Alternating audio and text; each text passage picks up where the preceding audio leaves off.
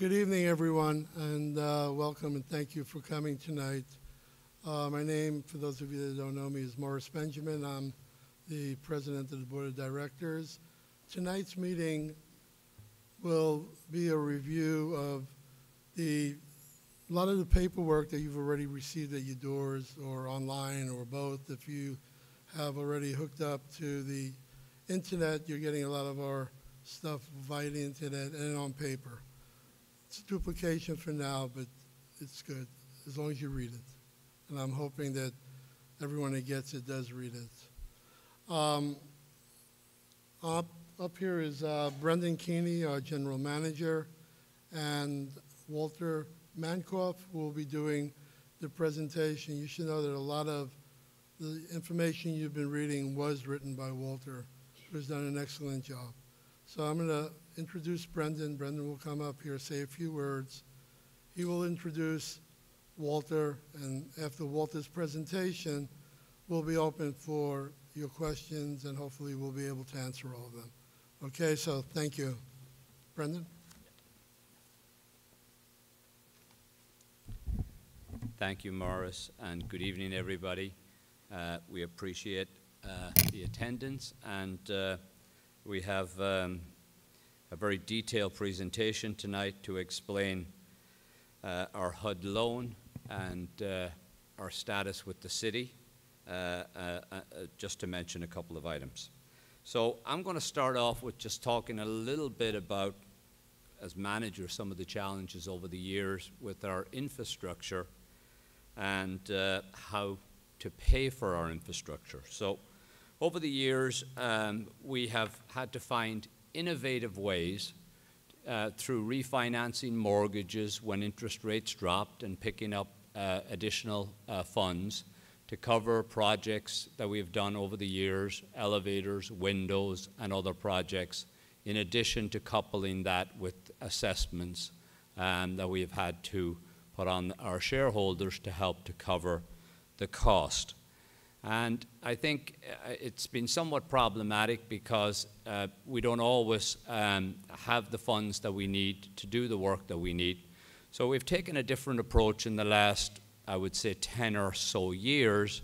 We have very carefully tried to understand what exactly our capital needs were, and to then look at how to finance them and to do this in a planned manner. It became apparent recently that through the HUD loan, this was going to be a lot easier to do, and Walter's going to get into some of the details of that tonight.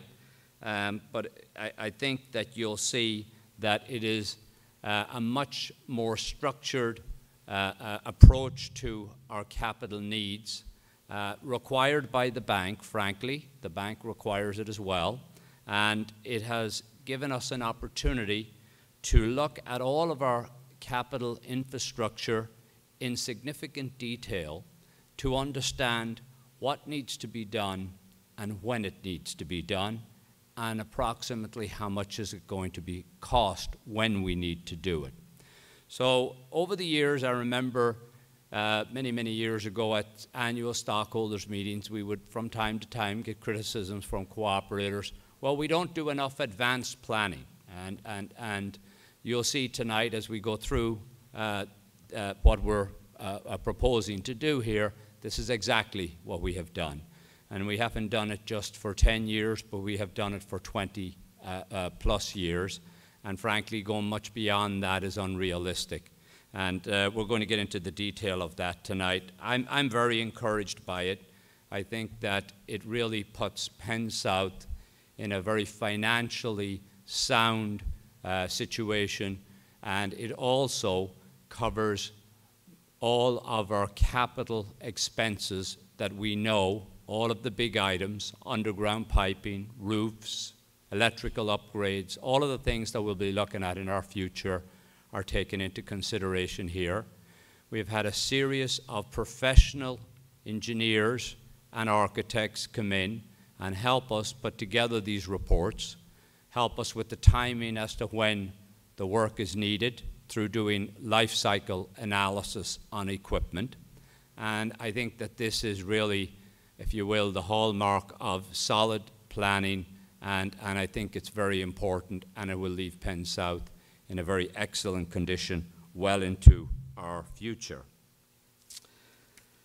I would point out that the advantages, Walter will get into some of the detail on that, but there are many. I mean, for example, on the refinancing of our entire debt, we will end up saving approximately $3.3 million a year. And that $3.3 million a year will go towards all of our capital needs in the first 10 years, and it will help us significantly with our capital needs in the second 10 years without having to go to our shareholders for further increases or assessments to cover capital needs. So I think that is very significant.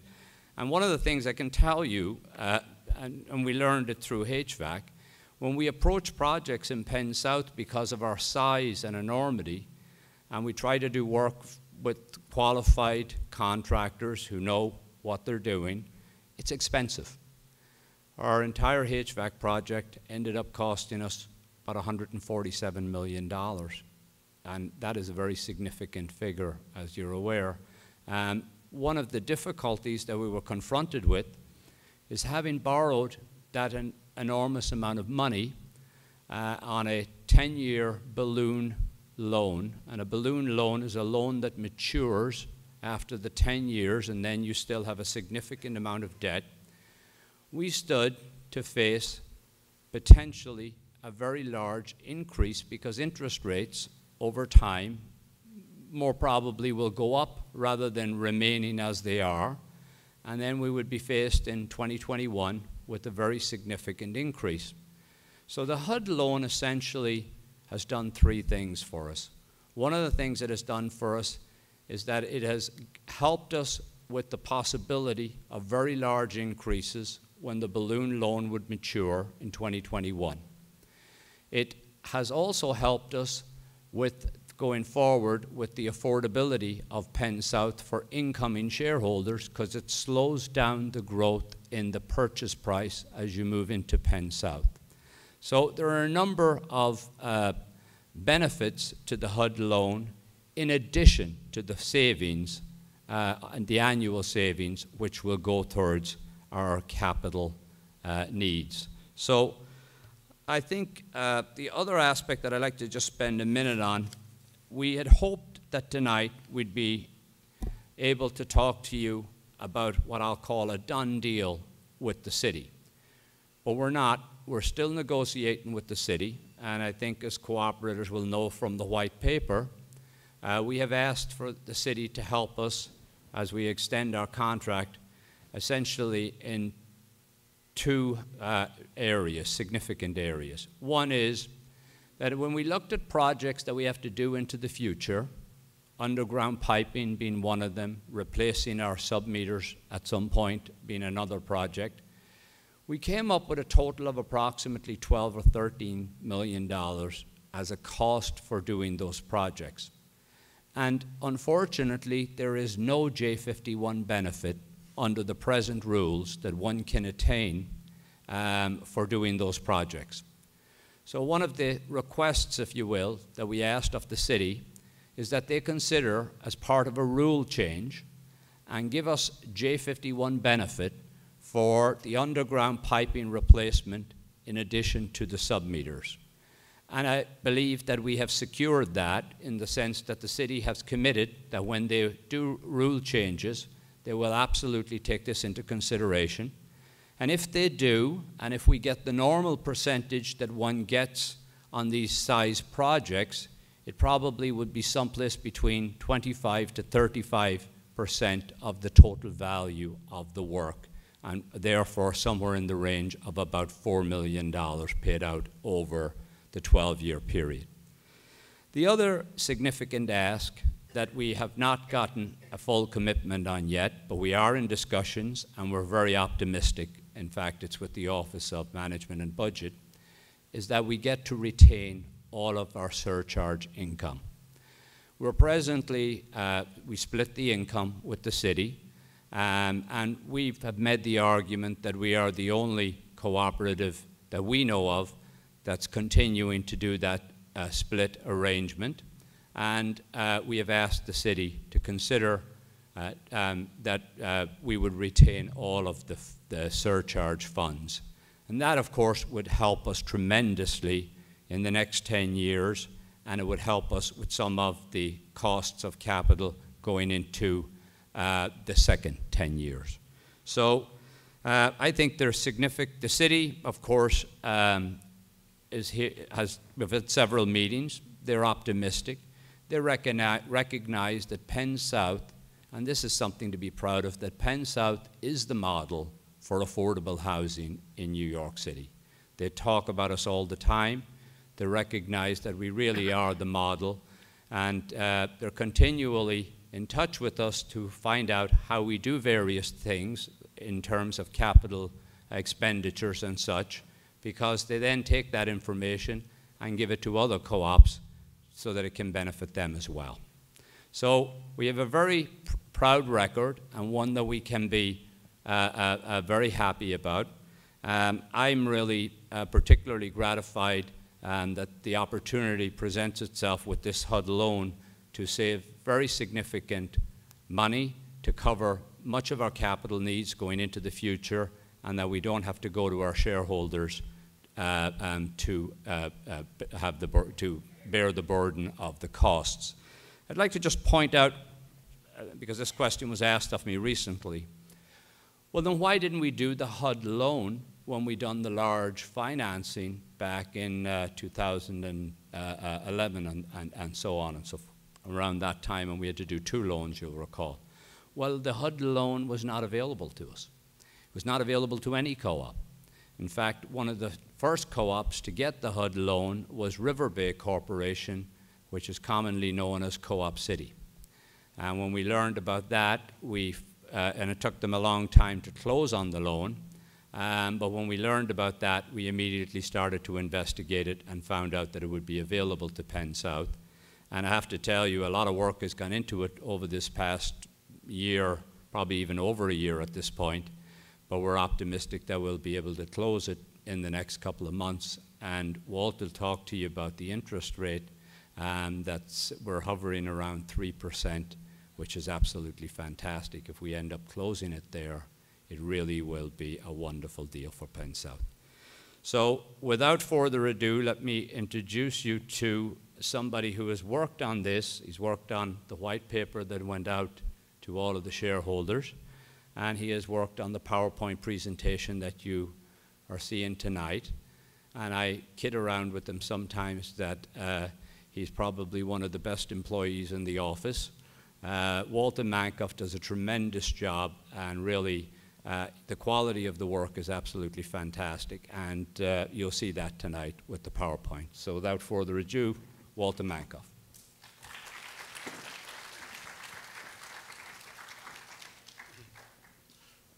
Thank you, Brendan. It's always an honor to talk to our cooperators. It's something I not only do officially, so to speak, but I do it because I enjoy it. And I always try to think of something before I start as guiding me in what I'm planning to say. And I have 2 thoughts tonight, both old, very famous commercials. One is Wendy's Where's the Beef? And I'll be putting some beef on the bones that Brendan put before you. And the other is Sims, an educated consumer is a good consumer, except here we'll have an educated cooperator is a good cooperator. So with that brief introduction, let me start the show. And the first thing is, why we're here tonight, I think Brendan said it, but we're going to talk about a win-win situation that's available to Penn South, which is refinancing with a HUD-insured mortgage, extending our contract with the city, and getting city financial help. And we're providing the shareholders with information so they can vote in our advisory referendum. First, a bit about the loan. We've applied for what's known as a Section 223F HUD-insured self-liquidating refinancing mortgage. It's designed specifically for our kind of situation, namely refinancing existing mortgages. And there are many benefits to this. First, this will last for 35 years, at the end of which there will be nothing left on the mortgage. There'll be no refinancing in 2021 or every 10 years thereafter with potentials for high interest rates. Typically, the lenders don't want to give commercial loans for 25, 30 years the way they do on private homes. And as a business, so to speak, we don't want to also tie ourselves up for too long in case we need additional funding. Here we have a combination that, so to speak, puts everything together. In other words, we're covering our capital needs, we're covering our financing needs, and as Brendan pointed out, there'll be over $3 million a year reduction in debt service, which is going to pay for our required replacements without burdening the cooperators. An additional feature, apartment prices will grow more slowly than they have been rising. They won't obviously reduce them, but they will rise a little more slowly with the long-term loan and smaller amount of amortization, paying off the principal each year, which automatically gets added to the apartment price. First, let's look at the savings. Right now, we're paying $12.8 million on our present mortgage. The HUD-insured loan, 35-year loan at $190 million at 3% interest, will cost roughly $8.8 million a year. That's a total saving of a little over $4 million. In addition, you're required to take out insurance, which is 0.35% of the principal balance of the mortgage each year. So we start at $665,000 the first year. That will shrink year after year. And the net saving currently, or the first year, will be $3.4 million. Now let's see what we're going to do with that money. And as I say, the top line shows the saving carried over from the previous page. HUD will require that we put money aside to do the required capital improvements. There's a total of $13.7 million included in the $190 million we're borrowing, which will start the escrow account. And then each year we will have to put somewhere in the neighborhood of about $1.6 million, so that over a 10-year period, there's something like $30 million in the bank, and that will be used for the capital improvements. We also are required to maintain an operating reserve. Right now, our operating reserve is 1 month's carrying charge.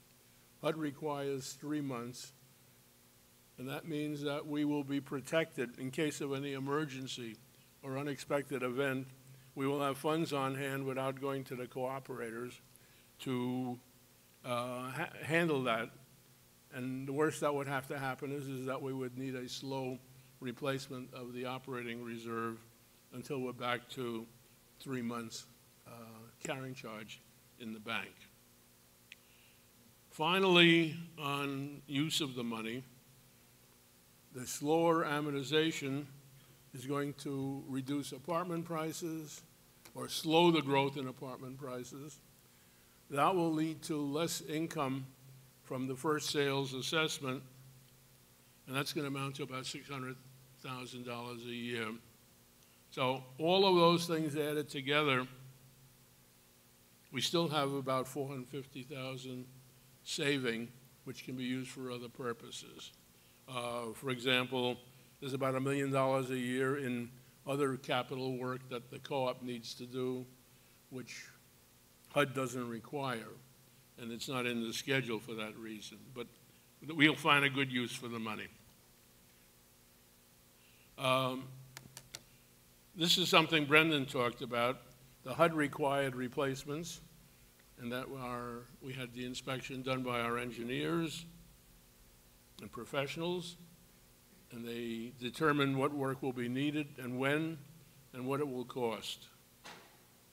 And the funds must be put into escrow and then withdrawn when the work is needed in accordance with the HUD schedule.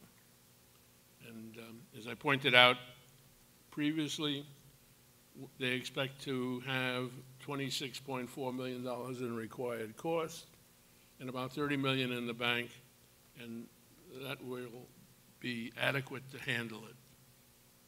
Here's an idea, just give you an idea of some of the things that we need to replace and what it will cost.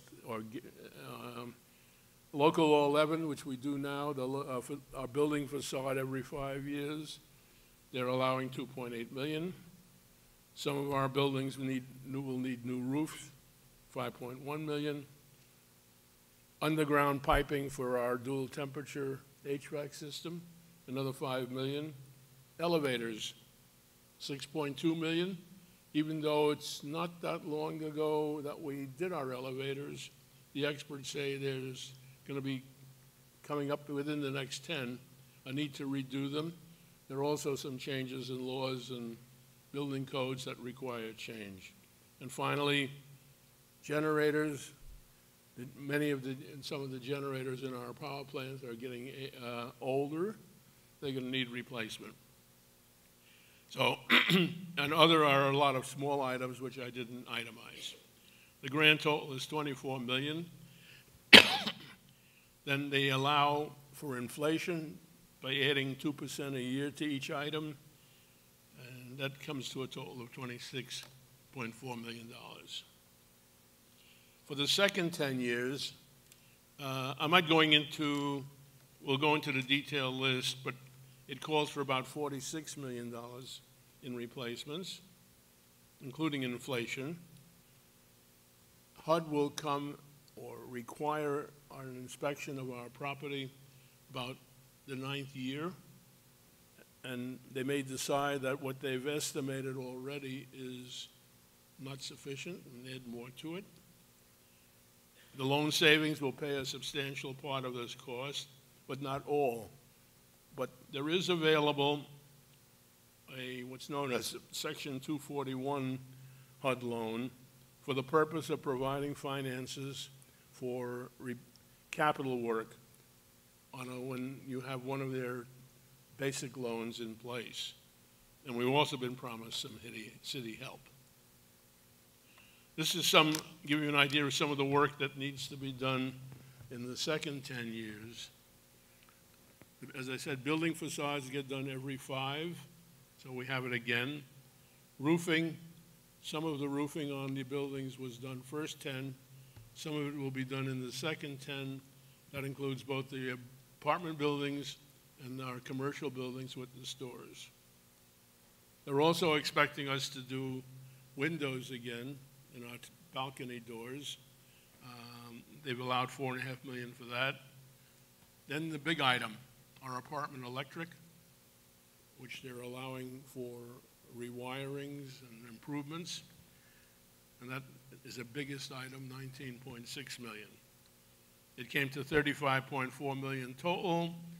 The inflation allowance was 10.8, and the grand total then is 46.2. Replacements without HUD. The other night at the candidates meeting, somebody asked, what will we do if we don't get the HUD loan? That was an interesting question, so we decided to answer it tonight as well. The HUD replacements are needed whether we have a HUD loan or not. The mere fact that HUD requires it doesn't mean that you don't need it. And the projected cost, as I said, was something in the neighborhood of combined first 10, second 10 years, we're talking over $70 million. If there's no HUD loan, obviously we'll have to take out a regular loan to pay for this work.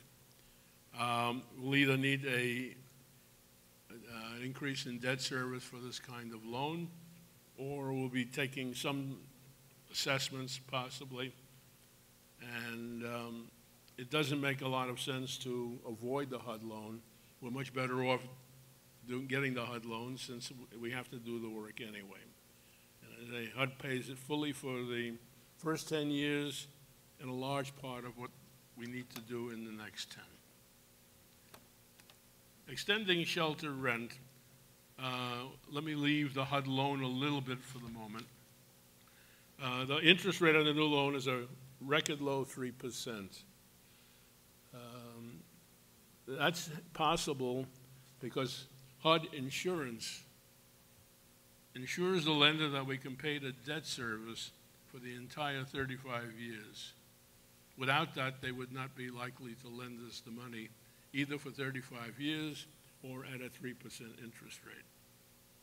But the city contract locks us in only until 2030, and that's 22 years before the HUD loan expires or matures. Without the contract extension, we lose our shelter rent savings and we endanger our ability to make payments on the loan. This year, our tax payments were $4.7 million. If we had to pay full tax, the bill this year would have been $30.3 million. We'd have to find a way to raise $25.5 million a year just to pay the extra taxes. That would deprive us of money that we need to pay the debt service on the loan. It would call for a more than doubling of the carrying charge. That's why the urgency of the situation, why we call this meeting on such short notice, and why we're pursuing it on an ASAP basis. It's only a couple weeks ago that the HUD underwriters advised us that they were concerned about our ability to pay if we lost our tax benefits. They made the loan contingent on a contract extension for the full 35 years of the loan. Excuse me. This has forced us to move rapidly. We want to lock the interest rate and close on the loan before an anticipated interest rate increase takes place when the Federal Reserve meets in December. Extending affordability is the second part of our win-win effort. City financial help. Brendan started to mention it, and let me touch on it a little bit as well. We've asked the city for financial help in two areas. One is J51. And as Brendan mentioned, right now you can get J51 for new submetering, but not for replacement. Ours are now something like 35 years old. They need replacing. And we don't get J51 for that. But the city has now agreed to modify the rules and give us J51 when we need it. Also, there was an issue of underground piping. Most buildings, obviously, are not like Penn South in a campus-style construction. So the J51 rules typically simply provide for piping within a building. They don't provide anything for the piping between our central power plant and our individual buildings. But they have agreed, the city has agreed to rewrite the rules and cover us so that we can get J51 for the underground piping. And we expect to get about $4 million in real estate tax credits for this coverage. Surcharge. Again, our contract with the city requires us to share surcharge money with the city. Right now it's about $600,000–700,000 a year. We asked the city to allow us to keep 100% of that money. we would save it for the first 10 years, since we don't need extra money then. That would give us about $6 to $7 million available in 2026, and we could reduce the loan that we need to take out at that point to cover the work that's coming up in the second 10 years. And as I said, the city is supporting us, at least at the HPD level, and we're looking forward to a favorable decision from the Office of Management and Budget, which is now considering the matter. The slower growth in apartment prices, again, I'm repeating a little bit. Our apartment prices reflect several items. One is obviously the amount you paid for your shares, the equity that you paid when you moved into Penn South. To that, we add any assessments while you're in the apartment and any amortization, namely the amount we paid to reduce our underlying mortgage while you're in the apartment. That tells you how much you get when you move out. The apartment price is basically 3 times basic equity, with the 2/3 of the price going to the First Sales Assessment Reserve Fund, which we use to pay the huge debt service that we had on the HVAC loan. The HUD loan, because it's for 35 years, will have lower amortization than the present loan, which has in part a 20-year schedule. This will reduce the rate at which apartment prices have been growing. It will help cooperators planning to move to larger apartments, particularly those with growing families. And let's look at some of the numbers. These are projected apartment prices 5 years down the road in June 2021. You can see what the price will be under the current loan, what the price will be under the HUD loan, and what the reduction in price would be if we accomplish the HUD loan. And it's, on a per room basis, it's $4,700, and you can see for each apartment size what it will amount to. And it's significant. And so we're pleased to have that as another angle in our win-win. Vote. The board has considered this HUD loan contract extension very carefully. It has unanimously supported the decision to extend our contract and take the HUD loan. But as always, on these items, we have come to the cooperators with an advisory referendum, and we want to hear your opinion, and the board will take that into consideration when it votes eventually on finalizing its decision. There are 2 ways to vote. You can vote on the proxy, which you will be getting in the mail fairly shortly. I guess within days, actually. And there are 2 boxes on the proxy underneath the candidates' names. You can see it. Option 1 on the left is I support the extension. Option 2 on the right is I oppose it.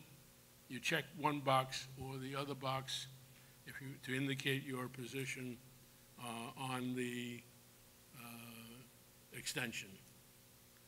If you want to vote by machine in the building lobby, the same vote or options are available. The language is similar. There'll be a lever to push on top for option 1 to support the extension, or a lever to push down on option 2 to oppose the extension. And we urge everybody to vote, and needless to say, on behalf of the board, I urge everybody to vote for option 1, the extension, and the HUD contract is a real win-win for Penn South, and we urge you to vote in favor of it. Now we're going to have questions and answers, and since I don't want to handle it alone, I'm going to ask Brendan and Morris to come back up, and if anyone in the audience has any questions or comments, we'll be glad to take them. And I'm going to join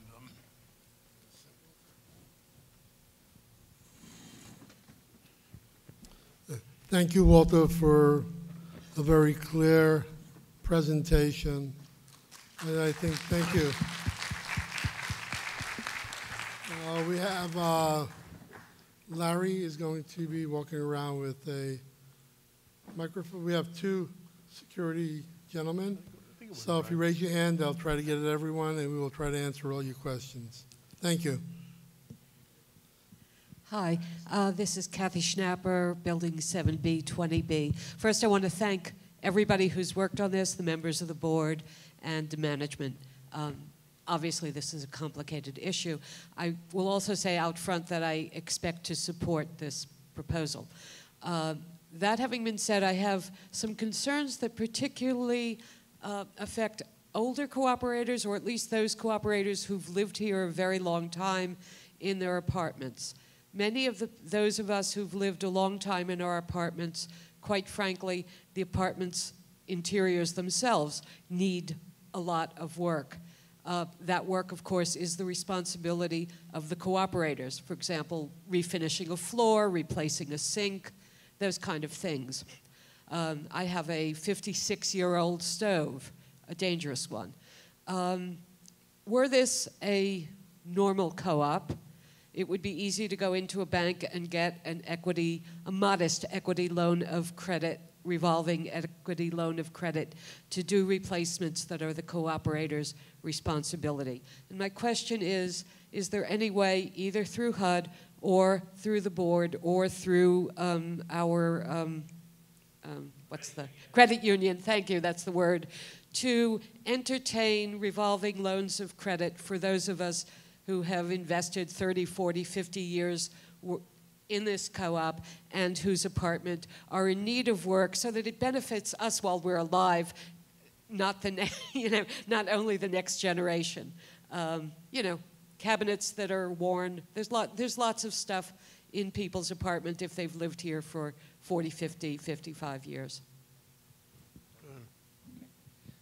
So it's an excellent question, and thank you. And I think what you're really, in a sense, talking is almost like a home equity loan, where you would borrow money to make improvements within the interior of your apartment. I would point out some of the interiors that you mentioned is the responsibility of the co-op. And then, of course, things like replacing stoves, or if you're putting in a new kitchen, is something that is your responsibility. It's something we'll look into. The whole concept of being able to borrow money against the shares in the co-op is a relatively new one. The credit union, we were very fortunate to have the credit union in the beginning stages because, frankly, other banks were not interested in loaning money for a couple of reasons. One, the loans were too small. Number two, the loans had to be held within the bank's own portfolio. They weren't loans that they could sell off to Fannie Mae or Freddie Mac. So these were some of the difficulties that we had initially. We have worked through some of them. We now have Capital One, who's doing loans at a very, very advantageous interest rate for purchasing the apartment, as well as the credit union. We have not gotten yet to the point of home equity loans, but it is something that we can look at in the near future and see if it's possible to have that done as well. One of the problems that I see is the potential of how you would secure the loan, but it's something we can have discussions with banks and see what might be possible in addition to our credit union. Hi, Brian Hammerstein, Building 9, candidate for re-election to the board. I wanted to ask if the replacement of household water risers, has been considered in either the first 10 years or the second 10 years of capital projects. So I think we're referring to domestic water risers in the kitchens and bathrooms, both hot and both cold. So yes, an analysis was done. It's really not necessary. The good news is that this is one of the systems that actually doesn't need replacement. In the case of the hot water lines that run through and feed both our kitchens and bathrooms, they're what they call TP copper piping. And they last a lifetime, really. In the case of the cold water, we've not had problems. We have problems occasionally with the nipples, the threaded nipple, where it goes from the sink into the riser itself, and usually it fails at the weakest point at the threaded joint. But the risers themselves, we've not had any problems with, thankfully.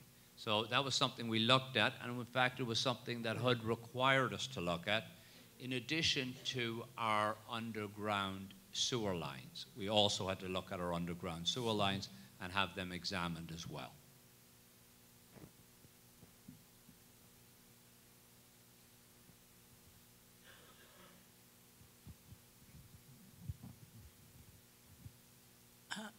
Hi, I'm Peggy Kroll, and I'm in Building 7B, Apartment 3J. And maybe this is a really silly question, but why isn't the word limited equity being used here? I mean, isn't this just extending our limited equity to 2052? Or I don't understand the wording of this, that's all. I don't understand shelter, rent, tax abatement versus limited equity. Do you want to Okay. Go ahead. Okay. I don't know how they came up with the term shelter rent precisely, but basically, in setting taxes for the Mitchell-Armour housing and other types of limited equity housing, including even Penn South originally, they had a system where the tax would be based on the income of the co-op, not the neighborhood in which it was located. And since housing provides shelter, and this was based on rent, they called it shelter rent. But essentially what it does is it ties it to the income of the co-op from its cooperators, reduced by the value of utilities used by the co-op, and you're essentially paying something in lieu of regular real estate taxes, which is called shelter rent. I hope that answers the question. In our case, it saves us a huge amount of money. Namely, we paid about $3.5 million on our apartment buildings in taxes, and we would be forced to pay something in close to $30 million if we didn't have the saving.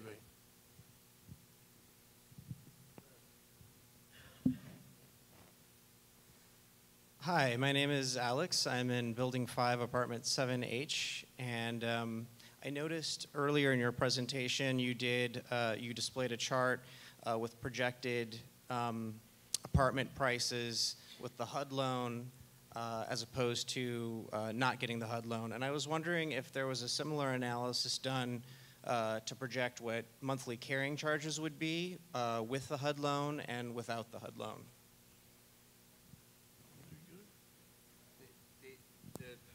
No, the answer is that monthly carrying charges we're expecting to remain where they are. Monthly carrying charges essentially pays for the operating costs of the housing development on a year-to-year basis, our operating costs. We will need to increase them from time to time, and that will have to do with labor contracts when they're increased for either our maintenance personnel or our powerhouse personnel, and any modest inflation costs that we have associated with supplies and materials that we will have to purchase. But by and large, our operating costs are very fixed. So we don't anticipate significant increases in our carrying charges, although we will from time to time have increases and we'll need to keep up with inflation and labor and so on and so forth. One of the requirements that we touched on tonight as part of the presentation is that HUD requires a 1% mandatory annual increase. And that is not by choice. We have to put it in place on all shareholders, and it's 1%. And it's meant to help to keep up with inflation. We estimated when we ran the number of 1% annually, it probably comes close, doesn't fully meet, but comes close to meeting our labor costs on an annual basis, assuming labor contracts in the neighborhood of 2.5% to 3%. But the good news is that with the HUD loan, we actually are not expecting significant operating costs other than for inflationary type purposes. I hope that answers your question. Ron Parker, 8B 13A. I'm currently a candidate for the board. For clarification, I certainly am grateful for you fellows in the front that are doing such a good job on this. Keep on going. It really helps Penn South. Now, the self-liquidating, what does that mean? Does that mean the principal will be zero after the end of the loan? Yes. So let's just define the two types of loans that we're talking about. The loan that we have presently is what's known as a balloon mortgage. And essentially every 10 years, at the end of a balloon, it balloons, it matures. So at that point in time, you have to refinance the balance of whatever is left on the loan. And you often have options for amortization schedules. In our case, we chose an aggressive 20-year amortization schedule, and I think it has helped to pay down some of the principal. The self-liquidating 35-year loan is very commonplace, in some respects not undifferent to a loan that you would have if you purchased your house. It's a self-liquidating loan, and over the period of the 35 years, the loan is completely paid. So you pay it down on an annual basis. The amortization schedule is a 35-year amortization schedule, and the term of the loan is 35 years, and therefore both end at the same time with a zero balance. Thank you. How about the HVAC charges? Are they going to increase? Are they going to disappear? Well, I assume that perhaps you're referring to the assessment. Is that what you're referring to? Yes. Yeah. The assessment, as the board knows, was put in place with the duration to end in 2021. In 2021, we will have to then evaluate what our financial situation is at that point in time and make a decision as to how we want to handle it. But yes, it was put in place until 2021.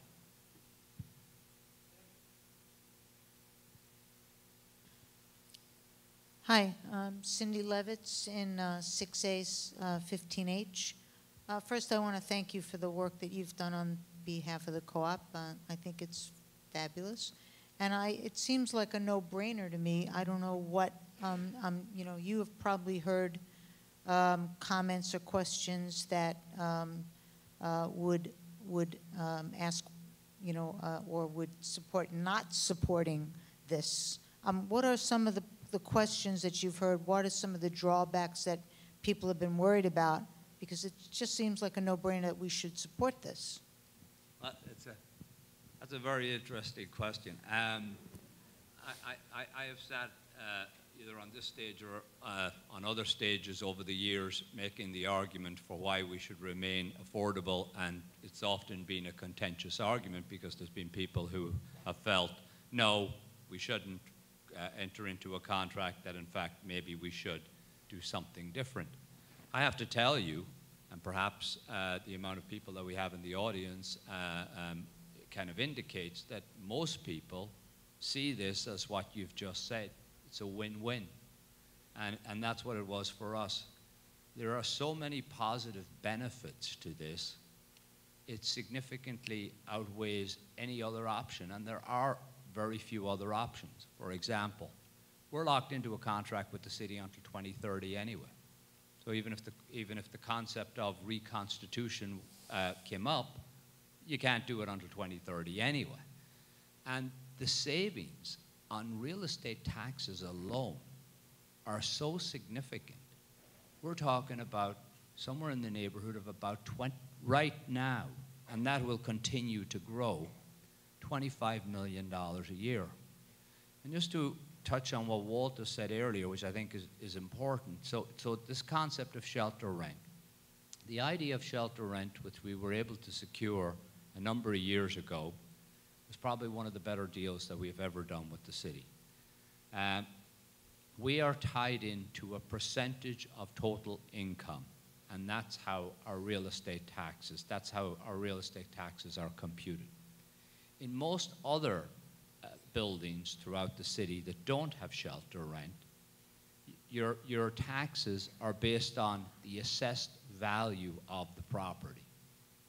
The assessed value of Penn South now, we are arguably in maybe the first or second best neighborhood in the entire city of New York. So the assessed value is absolutely through the sky. So that's the reason we would be, under normal circumstances, we would be paying a burden on real estate taxes in the neighborhood of $30 million, which would mean before you do another thing, you would have an immediate doubling of carrying charges just to meet the real estate taxes. You still have the capital program that we showed you tonight, and you still would have to figure out how to pay for that. So it's a win-win, and frankly, I have had nobody come to me, and there's a number of people who often come to me about lots of critical issues, but I've had nobody come to me on this and say it doesn't make sense or we should go in a different direction, because it's just as you said, it's a no-brainer. I'm Carol Cover in 7B. I'd like to also express my thanks to the board members and whoever worked on this. My question is related to the one that has just asked. This is a win situation for us, but I'm wondering, has the city asked anything from us in return for this, or do you anticipate that they will? Okay, it's an excellent question. So the city has asked something of us. They have asked that we remain affordable until 2052. And we have in return asked that they give us the surcharge and that they give us the J51. And we'd be happy to do so, provided, obviously, we had this advisory referendum, and as you know, the board has endorsed the program.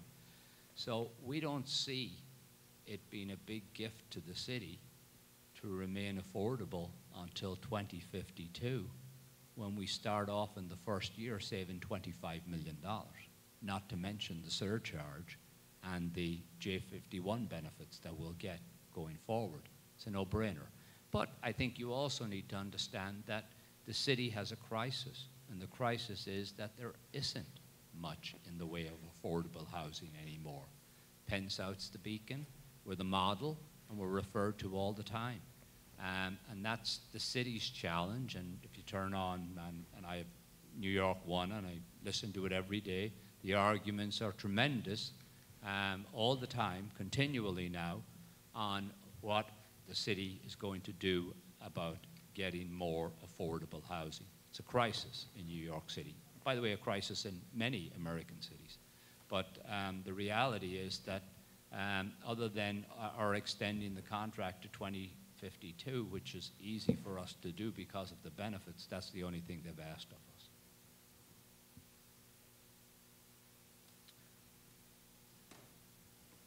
Mary Alice Rudovsky, Building 5, 18E. Thank you so much.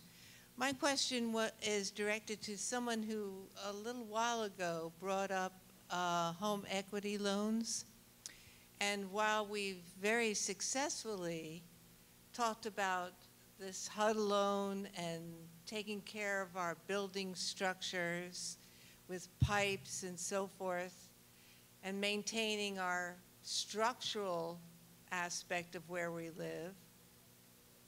There are internal aspects of bathrooms and bathtubs that are deteriorating. And is the co-op addressing any of that need and the needs of people as we age for having no tub showers, instead renovated bathrooms that make it better and easier and safer for those of us who are aging? Is there any effort in trying to address that problem? Okay, so the answer to that is yes.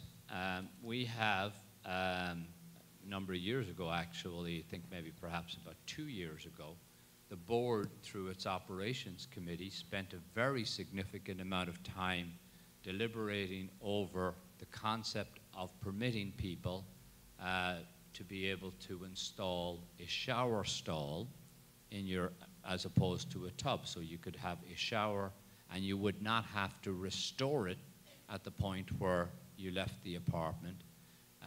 So this is something that we spent a lot of time on. As a matter of fact, I recall that we had an entire newsletter that was devoted to just that topic in the bathrooms. In addition, if you call our maintenance department and you have a need for a bar to be installed, we do that now for cooperators. And yes, you can, if you reach out through our maintenance department, we can make arrangements to have a contractor go visit you and install or give you pricing on installing a new shower stall. The co-op does not pay for it. No, I know Right. it would be an internal, since it's an internal renovation or construction. Is there available to us a home equity loan? I know you were talking earlier about... No, that was what I just mentioned to this lady who raised it yes. up front. Unfortunately, at the moment, no.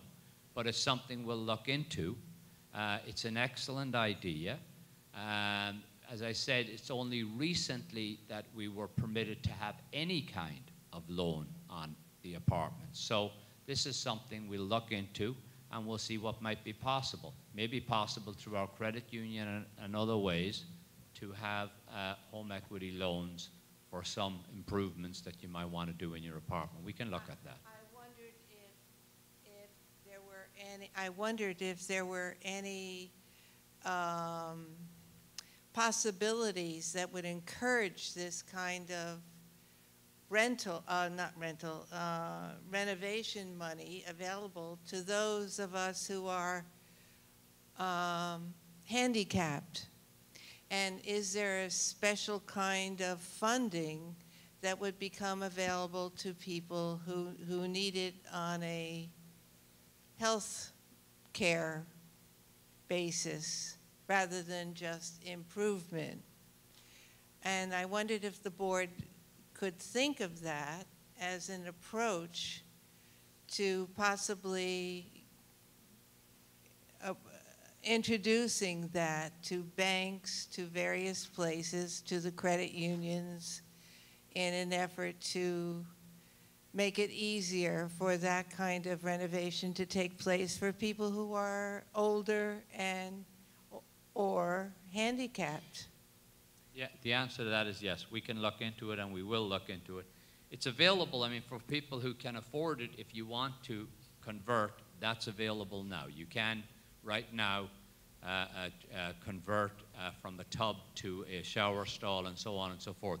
But with regard to the financing, that's something we'll have to look at, and whether or not there is some funding available to shareholders, that's something we can look at also. We can connect with our seniors center and see what might potentially be out there. It's certainly worth looking into. Hi. The other night, I think, my name is Janet Buck. Hi. I live in 3A 11F. And Walter, the other night you mentioned that Wells Fargo was the bank involved in one portion or the other. Was it insurance or the actual loan? Was Wells Fargo? Wells Fargo is the initiator of the HUD loan, yes. Okay. I've been reading some things in the news that Wells Fargo's having some trouble. Have you looked at other sources? We used to deal so much with Amalgamated, and I was wondering what happened to that. Amalgamated don't do HUD loans, Oh. and they're not a designated initiator. And the issues that have happened with regard to Wells have no impact on what we're doing with the HUD loan. So you trust them. Okay. Hi, my name is Danny. I live in building 6B. I'm an environmental scientist, so I'm constantly thinking about climate change and what future projections. New Yorkers don't think about this a lot, but especially here, so close to the river, we're on the front lines of that. And even like the rosiest projections do see sea level rises. When Sandy came, you know, the water came not that far from the co-op. So I'm wondering if there's any provisions within this HUD loan and within future capital considerations for A, adaptation, or B, greening the way we make power, or other considerations along those lines. Well, it's an excellent question, and I will tell you that Penn South started in the mid-'80s, and I remind people that Penn South was co-generating when it wasn't popular. Now it's very popular. Buildings are talking about it all the time, but we've been doing it since the mid-'80s. So we always look very carefully at the environmental aspects of every project that we do. The other thing that is frankly encouraging is that now when you file with the building department on any project, there is now an energy code, and a very significant one, associated with any improvements that you make. And you have to comply with the energy code, and we learned this through our entire HVAC project. The other thing that we're working on very carefully, and I'm hoping that we can bring it to fruition very soon, is we're optimistic that we may be able to get what they call an Energy Star designation for Penn South, which is really hard to attain, and in large part we will perhaps get it because of all of the energy conservation type work that we've done through our HVAC project. But everything that we touch these days in the way of a big project has an energy component, and we look very carefully at that. In our future, we're going to be replacing roofs. We are going to consider, and have considered, and will continue to consider, green roofs as part of that. So it's, you know, we carefully, the board carefully deliberates over these matters, and we do things professionally, and before we put together a set of plans and specifications that go out to bid, we look at all of the available options with regard to roofing, landscaping. An example over the years that we have done on our grounds, for example, rather than connecting into the sewer system, we have dry wells in a number of areas that take all of the water from our grounds. And as a result of that, we don't burden the city sewer system.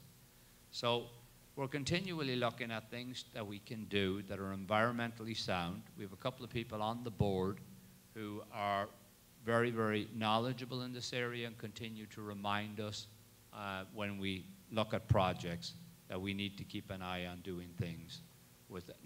The pump rooms, unfortunately, most of the pump rooms were already underway, and we had started a lot of work.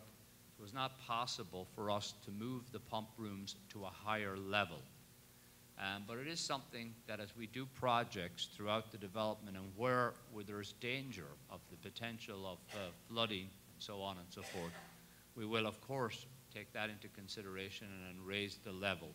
The water came to on 23rd Street and about 10th Avenue when we had Sandy.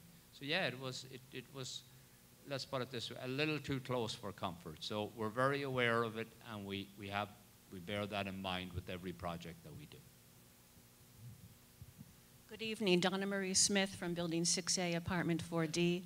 Thank you to Walter for the well-written position paper. I have two questions, if I may be allowed to ask them.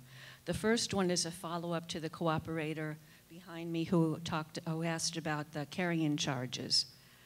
Since we're already required to put a month's carrying charges aside for the current mortgage, and now it's going to be 3 months, it seems a little bit dramatic considering I believe we have about a third of our cooperators who are on Social Security.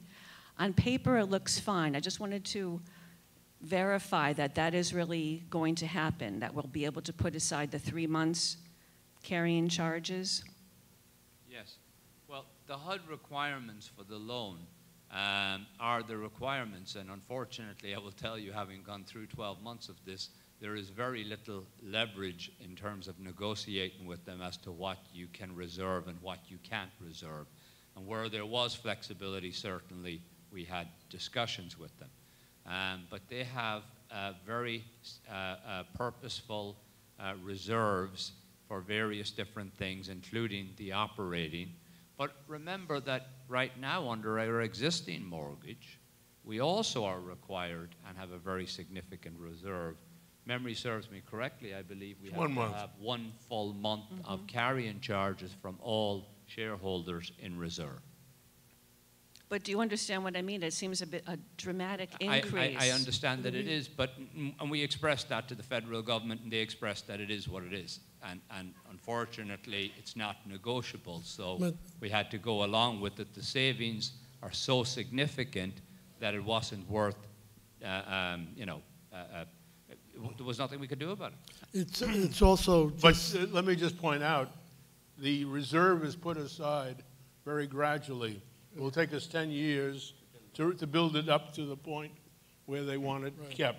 It is not something that we need immediately to do. It will be built up over time. Okay, that explains it. Now, the other question I had is it my understanding from reading through all this material that we will not have any further assessments for capital projects, except for the 1% that you said HUD is mandatory, 1%, but no other further assessments like we've had for HVAC and for the windows for the next 20 years. Is that correct? Okay. So let's just deal with the two things. One, the 1% is for our operating costs, okay, not for any capital improvements that we would necessarily need to make. We anticipate that we should not have assessments right now looking at all of our capital needs. We believe that we have covered them very well, and we see no need for an assessment anywhere in the future. Now, I have learned, if I've learned anything in 25 years of real estate management, that it's a little bit like the politician that gets up and says, I won't raise your taxes, okay? Because I can make that promise and with all of the best intentions, but I don't know what the future holds.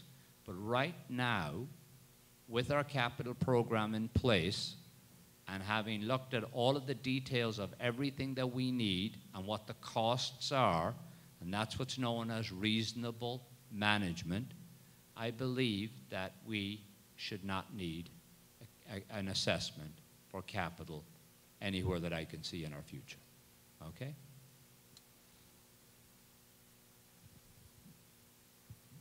Hi, I'm Dan Gottfried. I'm apartment 7J in building 7B. I'm one of the newer cooperators here, and I just want to start by saying how incredibly impressive it is, the level of thinking and planning that goes into maintaining Penn South the way it is. It's just, you guys are unbelievable. I just had a thought as I was hearing. Thank you.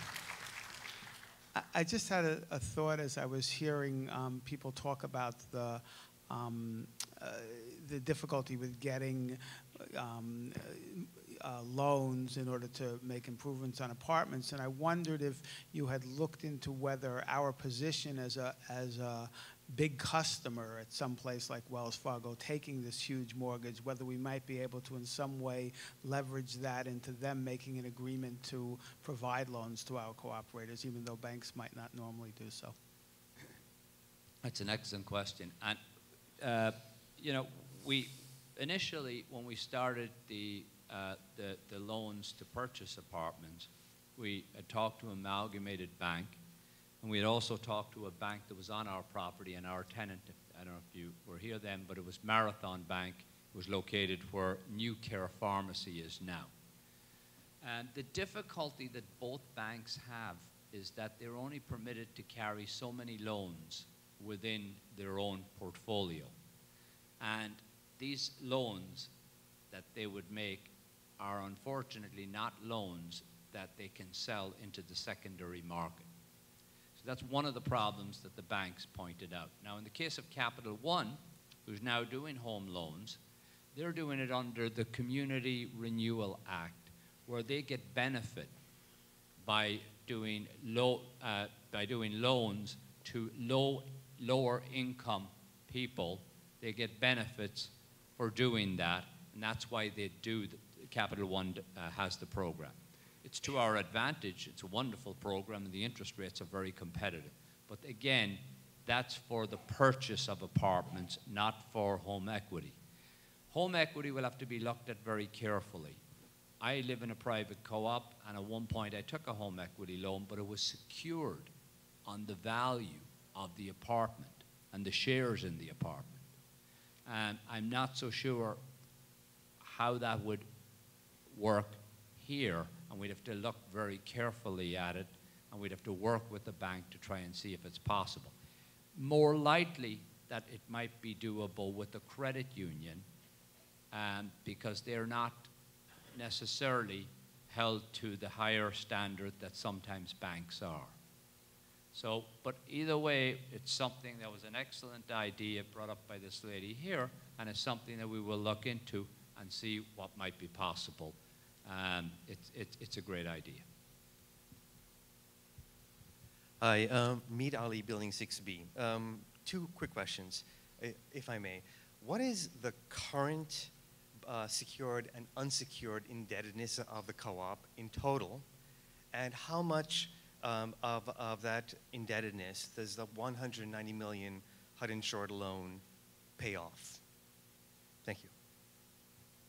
I believe that our entire loan in Fannie Mae, the two Fannie Mae loans now, is about 170, approaching about 170 million. The balance at this point? The outstanding. It's about 150 something, I think. 157, is it? Well, it was originally 134 plus 45 was 190 roughly. It's about, I think it's around 150 to 160. Yeah, in that neighborhood. It depends on what date you're looking at. and the only other loan that we have is a HDC loan from the city, which is a very low interest loan, which we do not want to roll into the refinancing because it makes no sense to do it. It's a 1% loan. Okay, thank you. So that means that some of this $190 million loan does not pay off all of the secured or unsecured indebtedness of the co-op.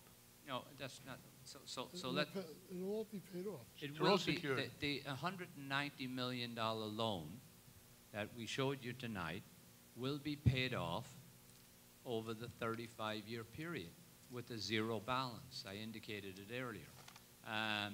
The only loan that will remain on the property is the loan that we have with the HDC, Housing Development Corporation. And the reason that we're not rolling that loan into the refinancing is it's 1% money. It wouldn't make any sense to do so. So the answer is that at the end of the 35 years, the substantial debt that will be on the co-op will be paid off with the exception of the HDC loan. Oh, HDC will be paid off. By then it'll be paid off. Be paid off also. Actually, by then it'll be paid off. It's paid off for 452. Yeah. I think it was a 30-year amortization. Something like that. If I may have it's Kathy Schnapper again, and if I may have the luxury of a little follow-up on that home equity. In the past, before HVAC, we used to have those appliance fairs and things that dealt with renovation. Again, in some of the older apartments, might there be the possibility of negotiating a better price for a lot of Energy Star refrigerators, for example, or for a large number of safe stoves? My stove I still light with a match, and I shouldn't. Well, we can do an appliance fair. The last time we done an appliance fair, it's quite a number of years ago. My guess is that it might be like 7 or 8 years ago at least. We can look at doing another one for appliances. It's relatively easy to do. PC Richards and some of the bigger suppliers will come, and they usually set up displays in one of our community rooms, and they give usually a better price. So yeah, we can look at doing that. Hi, Sam Kegley in Building 6B. I have a few questions. Why would we have to replace the windows with this loan?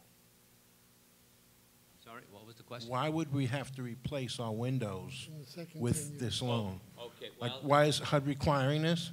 Yeah, well, what happens is that everything has what they call a life cycle. As you do a life cycle analysis, everything has a useful life.